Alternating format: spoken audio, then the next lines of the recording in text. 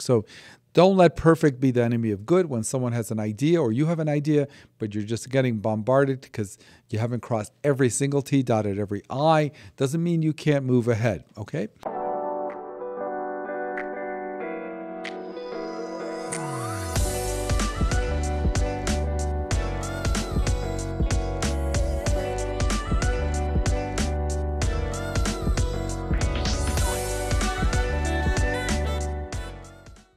Hi, welcome to another episode of Baktari MD.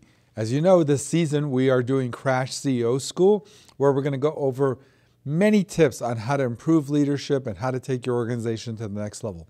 Today, I have an amazing concept I want to go through with you, and that is how to avoid having a top-down organization, right? How to build culture in a way where everybody feels included, everybody feels like they're a part of it, and everybody has a stake in it. And this is really done from top down. So in this video, I'm going to show you step by step phrases and strategies you can use so you can have an organization that's inclusive and not everything just coming from the sky down to the regular staff where they just have to deal with whatever upper management has to say. So I'm going to show you that. By the end of this video, you should be pretty clear on how to set up your organization, how to run your organization, so that doesn't happen to you, because only bad things will happen if you have a top-down organization. I'm going to go over why. So let's talk about what is going to happen. If you have a top-down organization, often you are going to lose even when you win. Let's talk about that. You are going to lose even when you win. So you may think you're the top honcho in your department or your organization, and you're going to, you've done all this work and you've been trained and you finally are in leadership and you are going to, be calling the shots. But there is a danger in that. And let me tell you the downside of that. Even if every decision you make is amazing, which it won't be, but even if it were, you are going to pay a heavy price if all you do is bark orders or bark agendas metaphorically and think everyone's going to follow. Let's talk about the downside before I go over how you can not have this kind of organization. First of all, if you are a top-down organization, you are going to get a response from the people who are hearing this, which is, number one, going to involve often lack of energy and enthusiasm.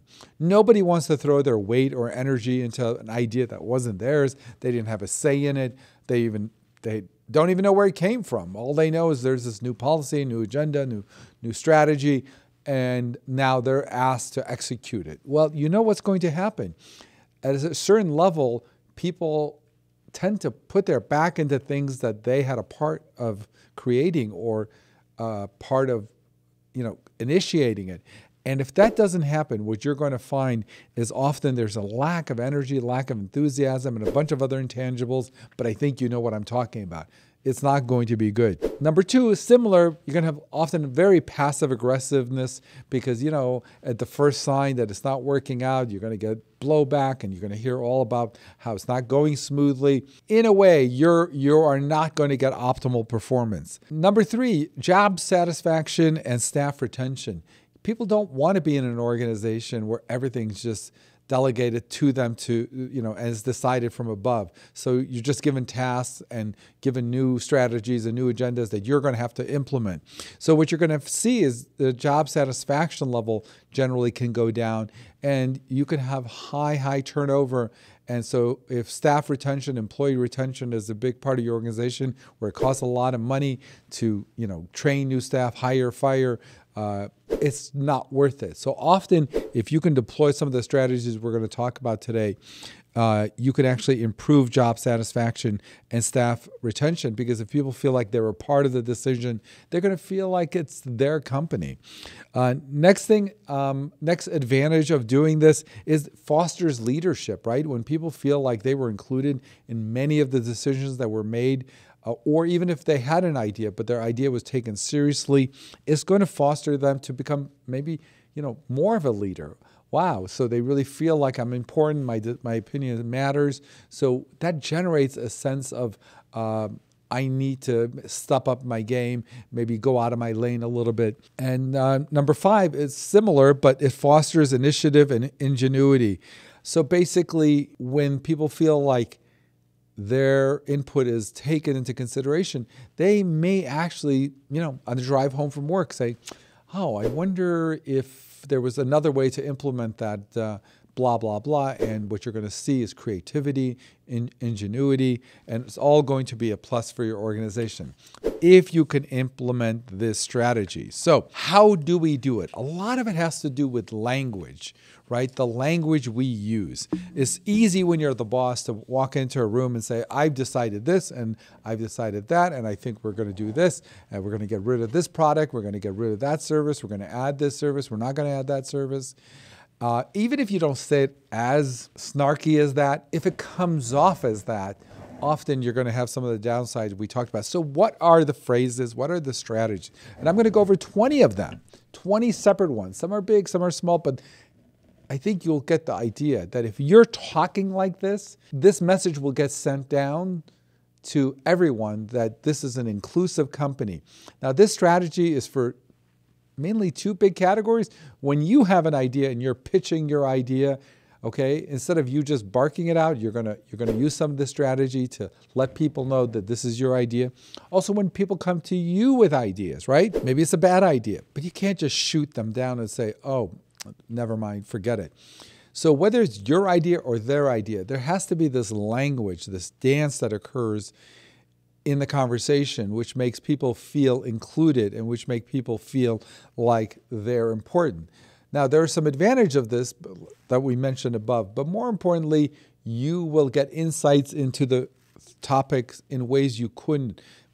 If you immediately shut someone down, or if you just immediately bark out your position with an intimidating way where no one gives you feedback, you're going to lose both ways. So here's 20 ways where you can really convey a sense of inclusivity. Everyone's important, and you're going to find out information that you never dreamt of before you presented the idea. So let's talk off with the first one. So when you're talking, there's certain ways of saying it. So instead of saying, hey, I've decided we're going to get rid of this service. Instead of saying it like that, there's a phrase, and number one is, I was wondering, right? I was wondering. This kind of leaves the concept that it's already not been decided. So, I've been wondering what would happen if we, raised our prices 20%, or I was wondering what would happen if we, got a new vendor to help us with the marketing. This idea of I was wondering is a soft way to introduce the idea, but it doesn't sound like it's already been predetermined, right? Now, it may be predetermined, right? You may for sure want to get a new marketing team, outside marketing team, or you may for sure want to get rid of a service. But I was wondering allows people the opportunity to feel like the position can still be challenged or people can add to it. So coming out and just saying, I've decided we're going to get a new marketing team, often is not going to work in your favor. And I was wondering, and we're going to do similar things like that. Number two, have we ever thought of, right? Have we ever thought of? Again, it's similar to I was wondering. I want to give you some similar stuff, but slightly different. But have we ever thought? Have we ever thought of, expanding how much we do on social media? Have we ever thought of cutting back on social media? Have we ever thought of adding 4 more people to that department? Again, this language of inclusivity allows your idea that you may be hell-bent on doing, right? But you don't want to come in like a bull in a china shop and say, boom, we're doing this. Okay, so let's move to number 3. Let me ask you a question, right? So let me ask you a question is a very soft way of asking a question that really goes to your agenda anyway. So like the previous example, let me ask you a question. Have we thought of maybe changing the marketing department? Let me ask you a question. Have we thought of blah, blah, blah? So it's actually It can be a preamble to some of the other questions, but let me ask you a question allows you to ask questions in a way that you've gotten permission to ask the question, which actually makes it even softer. And I'm going to show you how you can use this let me ask you a question with other questions that are on this list, right? So number 5, what are the pros and cons? So when you're talking about either your idea or someone else's idea, let me ask you a question. What are the pros and cons of what you just said? Or let me ask you a question. What do you guys think are the pros and cons of that idea I just threw out, right? So that idea I just threw out. Again, you may be hell-bent on doing this, but this kind of language does many things, okay? And I'm going to talk about some of the upside that you may not think of by presenting it this way in a little bit. So similar to what are the pros and cons, just sometimes say, help me understand what are the downside, right? What is the downside? This allows people to really percolate and give you feedback on things that, one, you may not have thought of, but it allows them to also feel like we've really explored the pros and cons, upside, downside of this idea that either you're suggesting or they're suggesting. Next one, number 7, if the decision was yours, what would you do? This allows people to feel like they're not just trying to make you happy, okay? Or they don't want to just go with the flow of what everyone else is thinking. So isolate it and say, look, let me ask you a question. If the decision was yours, what would you do, right? What would you do if we just totally left it up to you? This frees up the person not to worry, hopefully, about what they think your position is, where you've staked out a position or other people have staked out. Just if you can help me just understand, what would be your decision if it was totally up to you, okay? Number 8, help me understand. The idea of help me understand is that you want to get what they're saying, but you want them to say it in a way that almost convinces you that it's the right idea. You're forcing them to justify the position or their response in a way that seems collaborative, meaning you feel that there's a point there, but you're not digesting it. It's a very soft way to force someone to be accountable for the position they're trying to take, right? So if someone just wants to take a position for the sake of taking it, help me understand allows them to fortify and justify their position. And sometimes they may realize, oh, gee golly, I don't have much to back that up. And sometimes, of course, they'll come out and tell you things. Next one, number 9, if you could only have one. So often people, are struggling with 2 different elements of either something you presented or they presented. And if you can sometimes force them to pick one or the other, you'll realize what's important to them. If you force them to make that decision, it also helps to clarify when one thing supersedes another where you may not need that other thing versus when they're so interrelated that it becomes difficult to say, if I could only have one. Again, it helps clarify that. Next, number 10, is it worth the brain damage, right? In other words, if someone comes up to you and says, I have this idea for a new service we could have and blah, blah, blah, and we could make an extra $10,000 a year. Well, okay, you can make, who doesn't want to make an extra $10,000 a year? But what are you giving up? What are we going to set up a whole new department, have to write new policies, new procedures? What is the brain damage to get that $10,000? And when you force people to look at it that way, because everything sounds good, why not make every single penny possible? Why not make every dollar possible? But there is a cost to it that is beyond financial costs, which is how much time, effort, and energy are we going to put into it? And brain damage is a way to sort of summarize all those intangibles. Tell me what the brain damage would be to come up with a whole new department, a whole new product, a whole new service.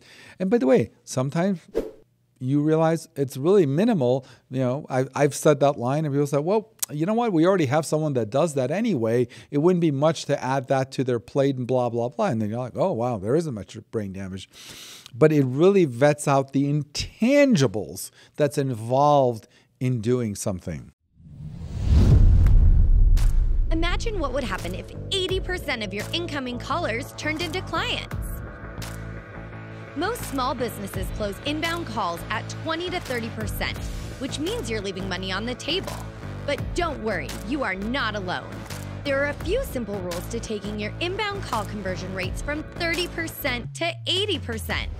Enroll in our high converting call class today, and you will see a significant increase in sales and clients. Number 11, this is a phrase many of you have heard, but I use it all the time, which is don't let perfect be the enemy of good. Often someone comes up with an idea or I have an idea and we're trying to vet it out, and you have someone just pushing and pushing because there's this potential this and that. And so the way I like to frame it is, are we not going to do the whole thing because of this little bit of downside, or it's not going to be the perfect product?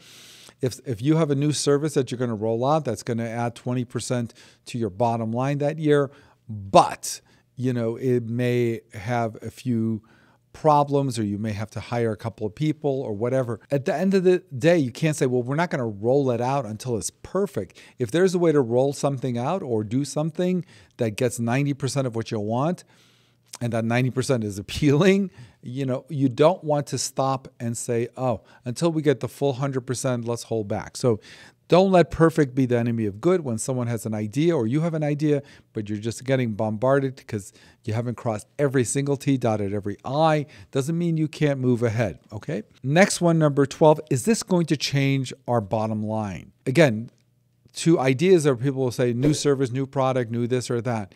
Often going through all that quote unquote brain damage and doing all that, and at the end of the year, it's a minuscule impact on your bottom line. Of course, we do things not only for our bottom line. Sometimes we do initiatives that help people and are better for the staff and better for the clients. But all that aside, often you look at some idea and say, this is not going to move the needle. Another way of saying, is it going to change our bottom line? And that's a way to help people focus that what we're talking about, while it seems important in the conversation, is not really going to change anything. So doing all that, is getting a new website, just throwing out our old website and getting a brand new website.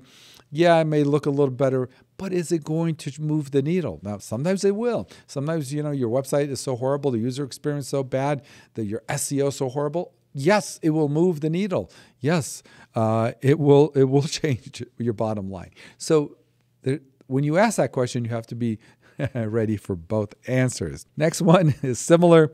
Is this a hill we want to die on? Again, another very popular phrase, but really in a meeting, you'll have staff arguing or discussing, hey, I think this is slightly better. This is slightly better. And, at a certain point, you have to just say, look, is this a hill we want to die on? Is this really, can we just move on and forget it? Because it goes to, is this going to change the bottom line? Is this going to move the needle? Is this a hill we want to die on? These are all phrases used correctly at the right time that will help focus the conversation and help direct people and not simply just say, no, we're not doing that. Instead of saying, no, we're not doing that, you're going to say, is this going to change the bottom line? Is this a hill that we're going to die on? And phrases like that. So you're starting to get an idea that this kind of language allows people not to just be cut off, said no, or forget it, or that's a horrible idea, what have you. It forces people to get themselves to say, no, that's okay, we're not going to do that. So it forces people to come to that conclusion. Or flip side is, yeah, they say that is a hill we want to die on, because let me tell you why. Because if we pull this off, our company is just going to be at the next level because of blah, blah, blah. So it's not always like you're just leading down the path of where you want to go. A lot of times they're going to lead you down a path that you didn't even know existed. Next phrase is, tell me how this could go south, right? So someone comes to your office, great idea, blah, blah, blah. Then you force them to say, okay, help me understand. Tell me the downside. Tell me how this could go south. What's the worst picture we're looking at if this doesn't work? Now, often, they hadn't given that a lot of thought, and it forces them to really think about their idea. And if it was your idea, it forces them to give you critical feedback, because a lot of times people want to make you happy. You're the boss. You say, no. I know this is my idea, but tell me, how could this go south? I mean, where could this go wrong? I want to know, okay? Next one, number 15. If I'm hearing you correctly, right? If I'm hearing you correctly allows the person to say, this guy is, or this gal is actively listening, okay? It's not just like he's ready for his response, but if you can articulate their position, even if you have to later on shoot it down, I think people want to be heard, and people don't mind being shot down. One, if they're heard, and then if you didn't just ceremoniously say no or didn't spend enough time explaining what you were thinking. So that phrase, if I'm hearing you correctly, is a big part of the language of inclusivity. Next one, number 16, am I crazy or? So am I crazy or is another great phrase that you love to pull out of your back pocket when you need it, because it allows people to know that you yourself are not like 100% dead set on something, but while you may be the only person with that position, it allows you to acknowledge that, but then really force people to articulate why you are right or wrong. So am I crazy or, is it time to change, our marketing vendor? Is it time to change our supplier? Am I crazy or is it just too much? We're getting too much blowback, too much frustration.